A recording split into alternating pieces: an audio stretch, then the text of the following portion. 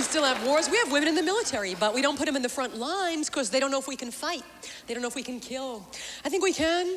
I think all the general has to do is walk over to the women and say, you see the enemy over there? I just heard them talking. They say you look fat in those uniforms.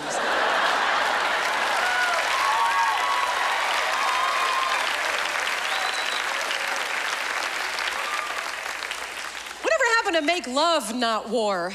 Well, that dates me. I was in college 20 years ago. Yep, I'm in my mid-2010s now, and mid to late 2010s. And since my last special, I'm down to having 3 eggs left at this point, so no kids.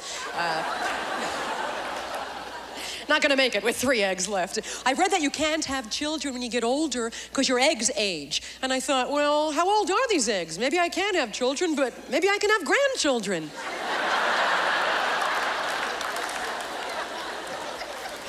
Maybe it's good I don't have kids, because what would I say to a kid about drugs? I never lie. You know, when I was in college, that was 20 years ago, the love generation, psychedelics, there was LSD, it was mind expanding. I took LSD in college, and then I left school and got responsible, got a job, didn't do drugs again. But, you know, for the 2 years that I was in college, I probably did LSD, every day for 2 years that I was in college. So, what could I say to a kid about drugs? I don't like to lie. I would sound the way our mothers talk to us about their music. You know, your mom says, what is with this hard rock? We had lovely music. You could understand the lyrics. You could sing along. You could dance to it. What would I say to a kid about drugs? What is with this crack? We had acid. The colors were beautiful.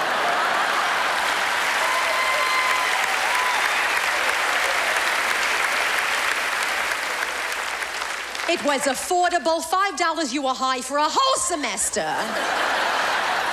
We didn't have to rob banks. For me, just for me once, try a little acid, please, please. I read that LSD is making a big comeback now. It's actually replacing a foreign pot as the drug of choice. I guess it's part of that big move to kind of try and take pride at stuff that's being made in America again. Everything comes around again in every way. Birth control, too. Remember, it used to be condoms. Then we were so happy when the pill came out, and now we're back to condoms, which you should use for your health, you know. You know what just got invented in the store? It's out there for the first time ever. Large-size condoms. You might be pretty happy about that in Dallas, I'm guessing. Everything's so big here. Large-size condoms in the store for the first time. Did you know? Did you know condoms had been one size fits all? And we thought we suffered with pantyhose?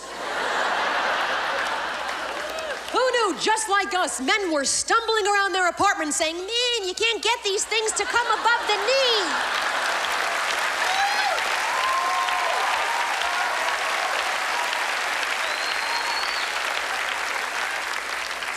Large-size condoms. You think they're gonna have any trouble selling this product whatsoever? I mean, just the intimidation factor alone. Oh, yeah, give me a pack of condoms. Oh, large.